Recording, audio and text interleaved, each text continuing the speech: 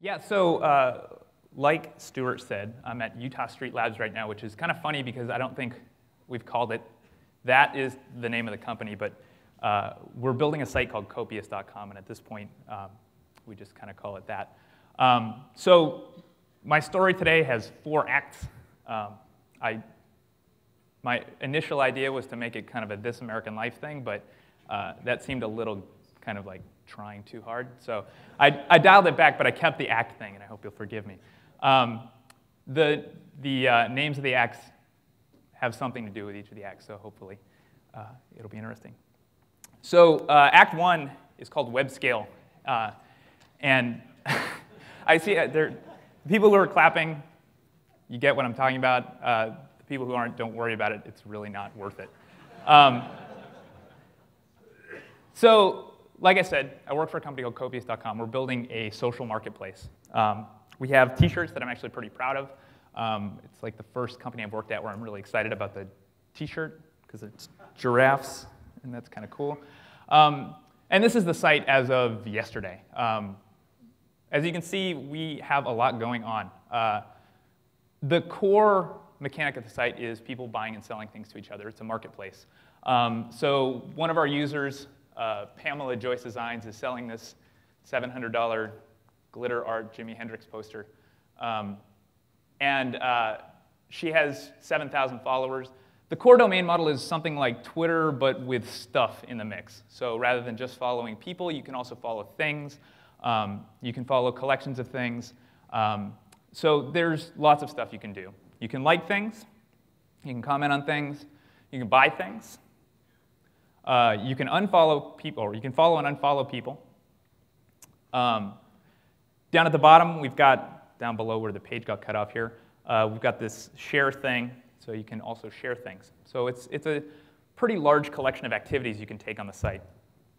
Those activities are aggregated, turned into stories about activities, and then aggregated into feeds. The feed is, at this point, kind of the core experience of Copious in the same way that the news feed is the core experience of Facebook.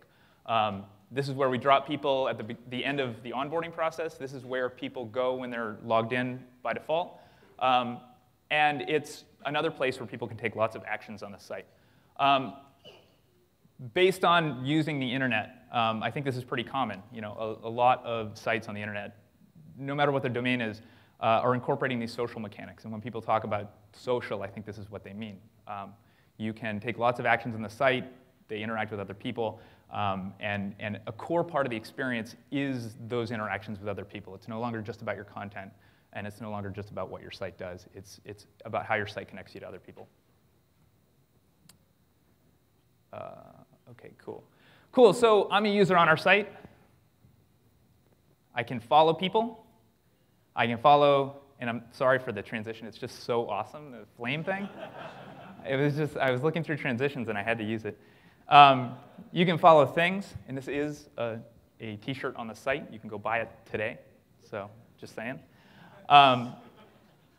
And when you're interested in people, we assume that you are interested in the things they're selling. So this guy has a cool leather jacket and a cool pair of sunglasses.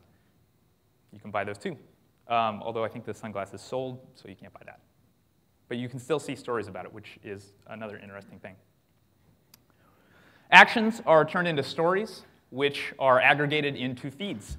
And like I said, that's kind of a key thing. This particular feed actually doesn't look too dissimilar from what might be in my feed. I see stuff about Rob. I see stuff about Brad. And so that's good.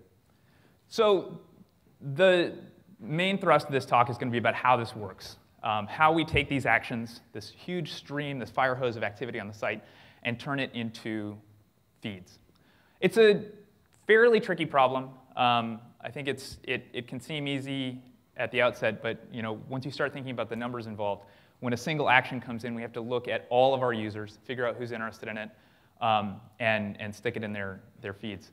There are a few other wrinkles in our particular system that made it even more complicated. And you are occasionally in a position where you need to look through a large collection of old actions, things that happened before on the site, and figure out how to build a new feed for that person. So when we started building this system, we had a few MongoDB instances in production. So we said, well, let's use this tool that we are already somewhat familiar with, both at a programming level and at an operational level, and see if we can make the problem fit in that domain. And initially, it seemed like, yeah, we could. We could actually model it pretty cleanly. So the first thing we did was we stuck actions into MongoDB as basically JSON documents. Not technically true, but good enough for what we're doing.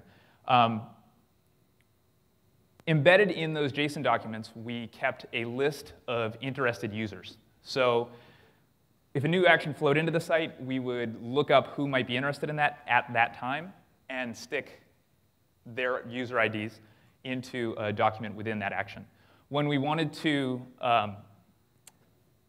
build a feed and serve a feed to somebody, when somebody logged into the site, we would do a query for that user ID and get the stories back.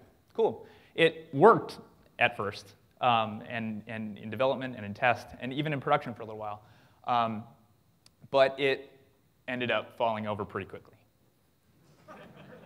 So I'm not going to go too deeply into MongoDB because we're not at a Mongo conference, but to make a long story short, Mongo stores basically JSON documents in a structured way and lets you do things like query over the internal structure of those JSON documents, which is cool. It's interesting, except that it falls over in unexpected ways. So one thing that just blew up immediately was that growing these interested embedded docs can actually lock the database, which, I mean, and I don't mean like for writes, I mean for reads, and I mean on like the slaves and the whole thing. Because what happens is they grow pretty big. And when I say big, I mean we deployed this, and we have this community manager, Caitlin, and she basically from when she started had something like 70,000, well, 30,000 to 70,000 followers because we stuck her in the onboarding process. And she was like Tom from MySpace. Everybody follows her.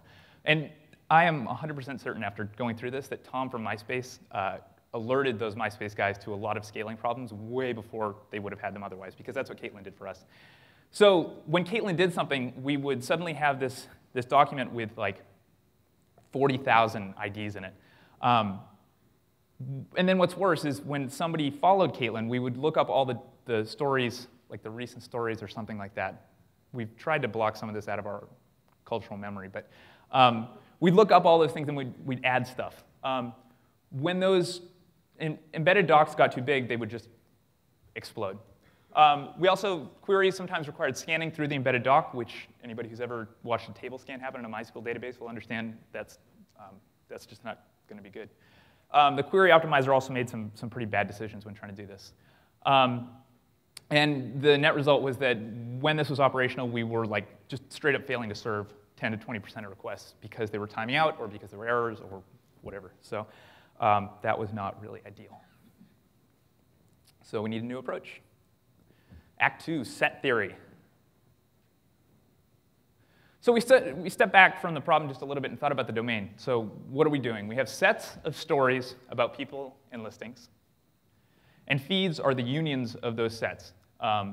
We union along interest lines. So when we want to generate a feed, we figure out which sets people are interested in by looking at their interests.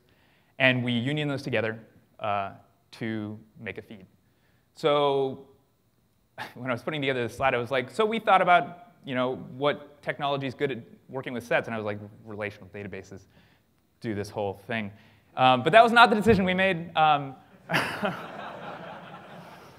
feel like that's the punchline of like 90% of operational talks these days. But we actually ended up going with a server called Redis. And if anybody's not familiar with Redis, it's kind of like, it's like, well, you have a problem where you'd like to use C data structures because they're really fast, but you don't want to write your whole system in C. So what you do is you use a server that basically provides C data structures over a network interface. It's pretty cool. And one of the data structures that they have is a sorted set. They have sets, sorted sets, lists. We took advantage of these sorted sets and sets pretty heavily. So what we did, this is kind of like a hard to see. illustration of the model that we had in Redis. The top thing there, the interest thing, is a set. It's a set of interests. The actual things we stored in the set were just strings. T42, tag 42, L32 was listing 32, and we also had actors, so like actor 17. Those essentially served as pointers, not literally in Redis, we had to resolve them ourselves, but pointers to story sets. We tagged the story, the string stories onto the beginning of the interest, and then we'd issue a command to go take a union. So, like I said, the client got the interest for a particular user, went down, took the union of those sets, and then produced a feed. So the idea here, the initial idea, was that we could do this at runtime. Essentially, when somebody wanted a feed, we'd go and do a build and then return it to them. We anticipated that this might be slow sometimes. These union stores would be slow in some edge cases, like if we wanted to build a feed of somebody who had followed 7,000 things, and some of our users, I swear to God, logged onto the site and just followed everybody they could. And I don't understand what they were doing, but they had 7,000 followers, or 7,000 people they were following, and like 15,000 likes, and it made for some slow unioning. We anticipated that, and we said, okay, cool. If this union store takes too long, if unioning that set takes too long, store it in Redis, and we'll maintain it when new stories come in. It's not really super scalable, but we were hoping it was scalable enough to get us kind of past the next 6 months. It was not at all. So this is the initial idea. When a new story comes in, we add it to the managed sets. This operation is pretty slow because we have to actually go to our MySQL database and say, hey, who might be interested in this story? And then we have to go find the feeds that need updating, and then we stick them in the feeds. What was cool is that initially, this took like 20 megs of RAM. Redis stores everything in RAM and writes stuff out to a dump file eventually. And it was like, it was just genius. Until, oh well. So yeah, the Ruby client did all the heavy lifting. We pushed some work to the background with rescue, and then we broke Redis. So like I said, predicated on the idea that setting users would always be fast. So it just exploded almost immediately. Too many interests meant we were pointing to too many story sets. Too many story sets meant slow union ops. Unions ended up being almost always slow. It was our fault. We were blatantly misusing the technology. There were many managed feeds. Management was super expensive, and it just didn't. It failed to serve feeds. So, bummer. So we need a new approach. Act 3, the many-armed demon. And I don't know if you can see that. I like Rich's GitHub gravatar. And I grabbed that daemon from some kid on the internet, and I don't know. If you were watching this video, kid, I'll give you $200 for your thing or whatever. I felt a little bad about like the copyright thing, but then it was yesterday. So, okay, so feeds can't be built fast enough at runtime. We just decided that's done. So the new solution is to maintain all the feeds in Redis and just own that. We need to be really good at it. It's going to mean a ton of RAM usage, but that's storage. We can pay for storage, and we can deal with that for a little while. So what we did was well, first off, we thought, hey, can we write this in Ruby? And we decided, no, that's kind of crazy, because we needed to be really performant. There's lots of potential parallelism in the system, and just doing that is going to be problematic. The reason we thought about Ruby is because we use Rails, so everybody in the team knows Ruby, and it's kind of nice to keep things in that stable. But I like Clojure a lot, and I was kind of excited about a project to use it. And we were already using it for some of our data warehousing with Cascalog, so it was a natural fit. So we have we wrote a Clojure daemon that reads from rescue. It updates these interest sets, it updates story sets, and it updates feeds. Essentially, everything is a managed feed now, and we decide what to stick in what feeds and all that right at runtime. We also had a new requirement. We were doing a big press push, and the feeling from the people who were doing the press push was that it looked ridiculous to have multiple copies of items in the feed. So we needed to get this out on a particular deadline, and it needed to roll stories up into other stories. So if somebody likes 130 things, you don't want 130 things showing up in someone's feed and just flooding the feed.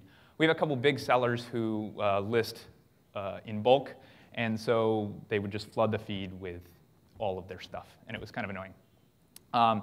We also would digest along other lines, not just a single person doing a bunch of things.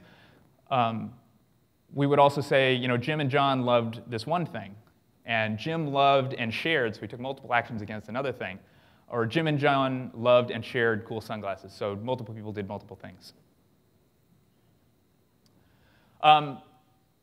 This digesting actually turned out to be one of the harder problems in general to solve and one of the bigger operational headaches.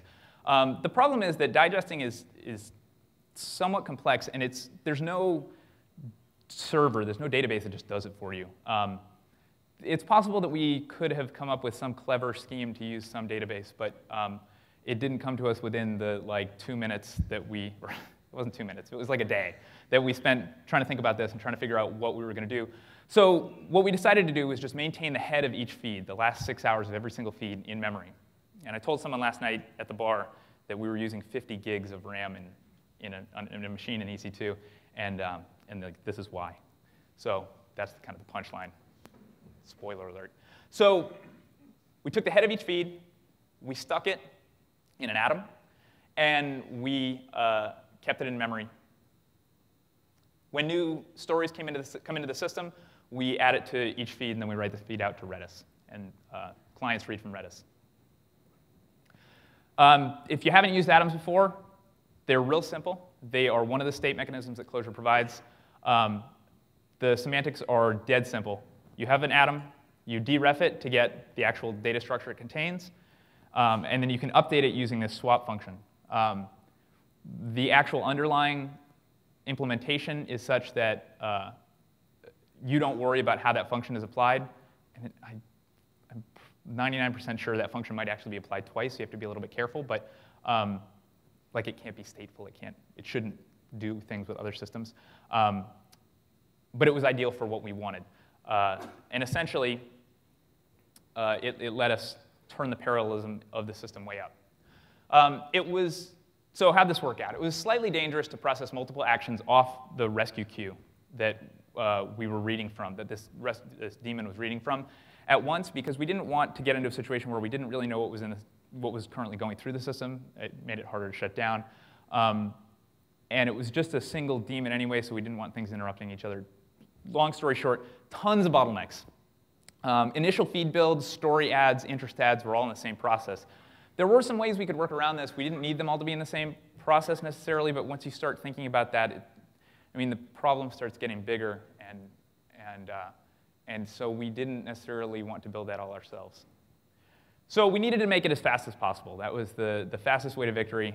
Just figure out how we can make this single daemon process things off this queue as fast as possible. Fortunately, our machine had tons of cores, and Clojure has these atoms, which let us maintain state in a way that means we can throw more threads at it with a minimum of effort. So what we did was we broke this daemon up into a few little pieces, all in different threads. We have one thread that just sticks stuff into new feeds. We have another thread that goes through and expires feeds, so we don't have to have that particular logic in line in the story processing. And then we have another thread that actually just looks at this data structure inside the atom. It essentially gets a snapshot of the atom, it writes it all out to Redis, and then it just does it again. And it just keeps going and writing. And the reason this worked, and the reason adding this and breaking this up into several pieces was essentially trivial, was that Clojure has a very considered approach to state, and it really paid off. This was where I felt all those years of reading about Clojure and all the state stuff, and I was very excited. We made one optimization. We actually, instead of having one giant atom, we broke it up into one atom that contained essentially pointers to other atoms, so that each of those processes could just work on a single feed at a time, and it wouldn't run into a situation where it was frequently trying to update this massive data structure and conflicting with somebody else who was also trying to update the data structure at the same time. So yeah, daemon working on multiple things. Clojure was awesome for this. It was really good. Considered approach state really paid off. More than once, I went in and looked at a function, and I added p to the beginning of map, and it just went 10 times faster. And it was like, OK, that's a good day. So I didn't hate that. So problems? Are we good? Can we go home? Yeah, there were problems. Storing all the feeds in Redis memory was super expensive. It's just, I mean, like, we have these enormous Redis machines sitting in AWS, and the kind of machines that have 50 gigs of RAM in AWS are not particularly cheap. Feed builds are only mostly fast, so you can't really rely on them for onboarding. They get stuck behind story creation, and sometimes story creation can be really slow because when a new story comes into the system, we have to go and load all of the feeds that might be interested in that story from Redis. And it turns out that when you try to load like 100,000 things from Redis at once, and like they're not really small things, it's just not super fast. So it was hard to, I mean, we did rely on them and do rely on them for onboarding, but it's a cagey proposition and not really something that, it was just going to get worse. It's also not at all robust. If the daemon breaks or needs to like take a 60-second GC nap, it's just, there's nothing you can do. This happened a couple times. It got close. There was this one hilarious instance where we transitioned from line 1 to line 2, and the profiles changed, and the JVM arguments that we were using were actually in the old style profiles, and we forgot to get them into the new style profiles, so we went from using like 50 gigs of RAM to like 20 or something, and it ran for a month and then just started garbage collecting like a maniac, and we had no idea what was going on for a day. That was not awesome. We also had this weird denormalization of data that didn't seem totally necessary. We already have all of the interests. They already exist in MySQL databases, the main MySQL databases that serve the site. And we're like denormalizing them into these Redis systems. I mean, that's a way to make things fast, and it wasn't bad, but it was I mean, not super ideal. Also not very extensible. So, I mean, it kind of worked for this, but how do we add new things to somebody's feed even though they aren't following them? You know, we look at your Facebook profile and we say, oh, I see you're interested in horses. You haven't specifically followed this person listing a horse for sale, but I think you might be interested in it. There's just no mechanism to do that, and thinking about sticking some sort of online machine learning thing in the middle of this pipeline, it wasn't super appealing, and points to a larger problem. How do we make this processing smarter and smarter and smarter? There's just, it's all bad. It's all in the hot path, and it just doesn't really work out. Tons more parallelism possible in this system. Interest adds, story adds, feed builds, they're all basically independent processes. So how do you get more parallelism? You break things up into smaller chunks. You take advantage of more machines. You build a system of queues and workers. Do we build our own? Build something on top of Redis with like workers, or rescue, with workers reading off rescue queues and then sticking them on other rescue queues. I mean, sure, yeah, that sounds like fun, but no. Like, I mean, you'd need to be like half insane and half a genius to build a robust, high-quality system like that in the middle of a startup environment where you just need to be shipping something. We just need to get something out so we can move on to the next thing that is completely broken with our site. Fortunately, someone already walked that route and did exactly that, and so that's great. Nathan, I don't know if he's here. He was talking at a thing in San Francisco last night, but we'll see. Has built a couple of really impressive pieces of Clojure software. Cascalog, which is a Hadoop abstraction that lets you use like data log on top of Hadoop. It's pretty cool. And a little piece of software called Storm. So Storm is cool. I mean, I'm still in the like in love phase with it, and we haven't logged a ton of production experience. So talk to me in 6 months, and maybe I'll be cursing it in the same way that I cursed Mongo at the beginning of this. But it's a pretty interesting piece of software, and it introduces an interesting abstraction on top of parallel processing. So here's the basic idea. You have spouts, bolts, streams, tuples, serialization, and deserialization. Basically, these sort of beige things are computational units. The greenish-black things are network connections between those computational units. And there's serialization and deserialization done on the blobs of data that you're throwing around. Tuples are just arbitrary bags of data. You can access them positionally or by name. And you can store anything in them, modulo whatever serialization you're willing to write. If you can write a cryo serialization, cryo is a Java serialization library for your data type, then you can include it in a tuple and you can send it between nodes. All sorts of things you can serialize and deserialize, and it's essentially arbitrary. And that's it. It's actually kind of like the core unit of data in this thing, and that's it. We have these spouts. Spouts pull external sources. They emit tuples. They acknowledge successful processing. It has a hook, essentially, to tie into whatever queuing system you're using. And it handles failure. It enables reliability. It has an API that's specifically built to allow you to build a reliable system that guarantees message processing, which is something we didn't even come close to thinking about with the original system. It was priority 500.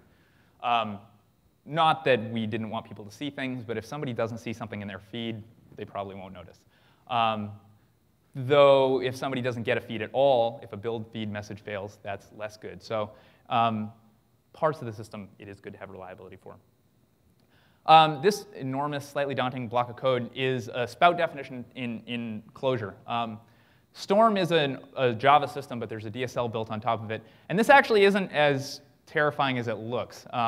The stuff kind of down at the bottom, it all looks like the same kind of thing you do when you implement a protocol with a type. And it is essentially the same thing. You're implementing Java methods. I believe it all blows up. It demacroizes into a reify call. But spouts can have some state. We get a Redis up here. And then this next tuple is the core, the only thing you absolutely have to implement. And this one just reads from rescue, and it spits stuff off with a random ID that we generate. And that ID is part of the reliability mechanism. If you provide an ID when you're emitting a spout, it'll essentially track the tuples that ID creates across the computational topology, and then call either ACK or fail, depending on what happens. Bolts provide raw processing power. They receive tuples from streams. They can have arbitrary logic. They can query databases. They can download the internet, whatever they want. They can carry state. So you can do things like build an aggregator that will wait for a bunch of different tuples. And you can guarantee that it will be in memory and persisted and all that. And then they emit tuples back to streams. Adding parallelism, adding more than one of these computational units, is literally adding :p in the topology definition and then providing a number. I want 15 of these running across the cluster. And so obviously it's somewhat easy to adjust. These are two bolt definitions, and these are a little cleaner than that spout, mostly because they don't have that reliability stuff. The really simple bolt, this is how we turn a feed into JSON. It just gets a tuple, and then it calls a serialize function that grabs the feed out of the tuple and turns it into JSON and emits it. And actually, I left the emit thing. You'll notice that both of these ACK the tuple that they got, and the reason they do that is to tie into the system that allows the spout to call ACK or fail. The second one is an example of a bolt with some state. It maintains a connection to a Redis database so that it doesn't have to do that every time it tries to process something. I'm going to talk real quickly, I don't even have the transitions here, about serialization, mostly because serialization is something you almost don't need to worry about when you're building your system. When you're tuning your system, it is. But it just works out of the box for the most part. It falls back to Java serialization, which is dog slow, but I mean, it is there. So when you're developing, it's not a thing you need to solve up front. You can actually solve your problem first and then worry about the details later. There's a ton of power under the covers. Cryo is its own ecosystem of stuff, and it's pretty cool. So this is the topology we built. We have a Redis instance. We have the spout reading off it. The spout emits to a user's tuple, and basically the user's tuple goes and finds all the users in the system. And then for each of those users, it emits a bolt, or it emits a tuple. So for each of those users, it emits a tuple, right? The tuple contains the user ID, and it contains the story. We have two other bolts, these likes and follows scorers, and they both subscribe to the user's tuple. They receive every single tuple that comes out of that. They do a database lookup, and they give the story a score for that particular user. Those scores are then aggregated in this reducer. And so at the end of this reducer, the scorer maintains a map with it's keyed on the ID in the story, and it just waits until it gets scores for each of the scores in the system, and then it emits the final tuple into this feed builder. So it's kind of weird. I'm not sure if anybody actually remembers back to the other slide, but the feed building, atoms inside atoms thing that we built for the original system basically just moved over to this directly. It wasn't a bad system. It was just that when we tried to put, a huge number of feeds in it, it used tons of memory. And we needed to break it up across as many systems as we wanted to really actually make it infinitely scalable. Basically everything about that atom and atom thing with its expirer and its writer, it all stayed the same. Although I think we write inline now because we can. And so it writes it out to a Redis. We just add parallelism as needed, and we kind of sprinkle it on top, and we go home. One thing that I didn't really talk about that enables this is that one of Storm's really cool features is that it allows you to define stream groupings. So these essentially ensure that, in this particular case, we have the score kicking out tuples with user ID, story, and score. And we put a stream grouping on of user ID story on this stream. That means that all tuples with the same user ID and story will go to the same memory space, the same bolt, the same processing bolt, which means we can safely maintain state in a single place, and they'll all get it'll get all the tuples that it cares about, not just some of them. They won't be distributed randomly, which is cool. And it enabled this. One of the cool things, I mean, I just showed you this diagram, but this is translating that diagram into Clojure code. We have the spout at the top. We have the users bolt. We have the likes and follows bolts. We actually have a seller follows bolt that I didn't include there. We have an interest reducer, and then we have this thing that adds stuff to feeds. Like I said, adding parallelism is literally just defining P. And then you can see the various stream groupings defined within the bolt specs. And I mean, this is it. This is the whole thing. One of the really nice things about this is that a difficulty with Clojure is that coming from an object-oriented programming world, you're not really sure how to organize your code. It's super flexible. You have a lot of options for code organization. And the plethora of ways you could potentially organize things leads to different solutions, leads to doing things different ways in different services. This provides a really nice way for us to think about the organization of the code. When you come into this code base, you look at this, you look up the various bolt implementations, and you can see directly how they're implemented, how the system actually works. Super declarative, totally rocks. Storm also comes with this cool UI. It shows you the topologies that are active. And then for each topology, it'll show you all sorts of stats about the spouts, about the bolts, what the topology has been doing. One neat thing is that once you get a Storm cluster up, you can deploy as many topologies on it as you want. So deploying 14 different totally separate topologies is as simple as deploying one. I mean, that's not at all true, but let's just go with it. It's totally simple. But it really is pretty neat, and not having to set up yet another zookeeper to do this is going to be nice. So awesome, success. Ooh, I gotta move this along. But wait, we're still storing all the feeds in Redis. How do new feed builds happen? So it also has this, Storm has this really cool piece of functionality called a DRPC server, distributed remote procedural calls. And essentially, it's a really simple thing that gets tacked on to Storm.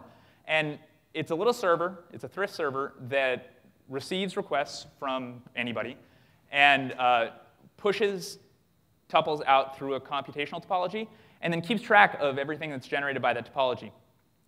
There's a bunch of magic, a bunch of coordination magic, and then responses return to the DRP server, which then returns a response to the original client.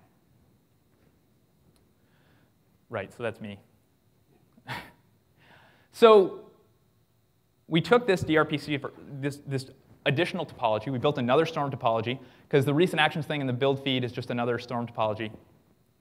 And we actually tacked it onto the original Storm topology. It's all just topologies.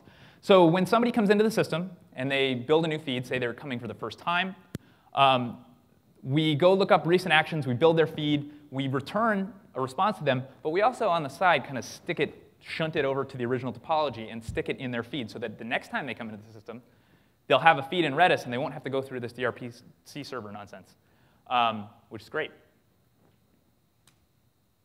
OK, so this is really cool. DRPC it's just Storm primitives. It's built on top of Storm. It's pretty insane Storm, and if you go look at the implementation, it's pretty cool. There's a really good blog post from Ben Howard, I think is his name. I hope he's here because I want to shake his hand. So it plays nice with the regular Storm topology. You can connect the two together, and they just work. I mean, seriously, though, this is cool. This is really cool. And when we got it working, I was just like, Ermagerd. Because it worked. So what does this mean? This means we can build feeds reliably, and we can build them quickly. So we don't have to store all the feeds in Redis anymore. We can just store feeds for active users in Redis, and it lets us cut our storage needs down by 95%, because 95% of our users haven't been on in the past week, right? So cool. We can shut down these massive red eye. We can build a more reliable, more scalable system. And we can easily extend this in the future. We can add machine learning stuff in additional scores, and it's pretty clear how we would make it better. Yes! It works. We have this in production now. It all works. It's doing the right thing. It's really remarkably cleaner than the old system. And it's one of those moments where you step back from the system that you just deployed, and you're really happy with it, which is pleasant. Clojure rocks. I mean, it was really good for this. It allowed us to add easy parallelism to even the original system, but also through Storm. The code ended up really pretty clean. It's easy to come into the system and understand kind of what's going on, and it's clear. There's a clear path to understanding the whole system. There are libraries available thanks to Java. When you need a library, somebody's implemented it in Java. Might not be super idiomatic, but it's there. And it's fast and capable. We were reasonably happy with the performance. We knew we were doing horrible things, so can't complain. And people build stuff like Storm. I mean, the stuff that's being built in Clojure, the old abstractions that are being dredged up from the bowels of computer science, and the new abstractions that are being built on top of it, it's pretty cool. The power to build domain-specific languages, to build stuff like this, I think a lot of people are going to be excited about that in talks up here over the next couple days. But I'll just put my plug in too. It's really neat. Mostly, I mean, everything has some failings. Mature idiomatic library support is a little wanting. There is a lot of really interesting work going on there. The ClojureWorks guys, I don't know what they're doing, but they have like 40 different libraries, and they're all pretty idiomatic. They're getting to mature. And so we use some of them, and we're pretty happy with some of them. But you still do have to sometimes fix bugs in the libraries that you try to use, which, it's not so bad. The JVM is totally the worst. It's horrible. It's a pain in the ass. But everything else is even worse. So what are you going to do? Laziness will totally bite you at some point. I love laziness. Huge fan of it. But when you're working with a lot of stateful databases and you're making a fair number of calls that don't necessarily return a value, they're not pure functions, it's going to bite you. It'll lead to some frustration, but whatever, it's not that big a deal. Best practices for code organization, polymorphism, they're in their infancy. We're getting there. It's just a place we need to go. But it rocks. Still my favorite language after a significant project, blood, sweat, tears. The number of times something just worked was refreshing. Storm's a great example of how Clojure can bring a language to a domain. Seriously awesome. Good times. Thank you. Thanks to Rich Hickey, Nathan Mars, the Conjure organizers, Rob Zuber, one of our engineers who also happens to be the CTO, Copious for letting this happen, and we're hiring, so come talk to me. I'm Vachon on Twitter, Travis at Copious.com, and that's it. Thank you.